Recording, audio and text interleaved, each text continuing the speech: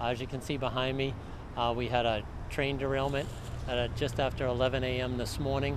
Passerby called the Ayer-Shirley 911 dispatch center on the business line to report she noticed that some blue containers were on the side of the rail.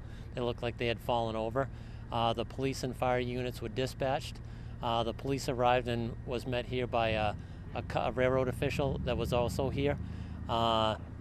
They determined right away that there was no hazardous materials involved. It was just containers that are double stacked on the freight train that contain only trash. They're known as trash containers, and they're double stacked.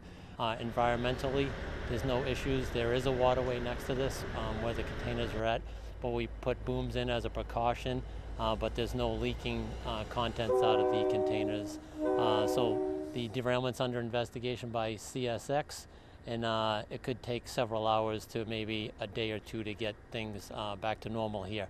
No injuries. As I said, the train was actually not moving. It was on a side rail where it was not in motion. It was parked, as they would say. So it just seems to have toppled over, and until this woman walking by, nobody before that, called or made any comment that, hey, the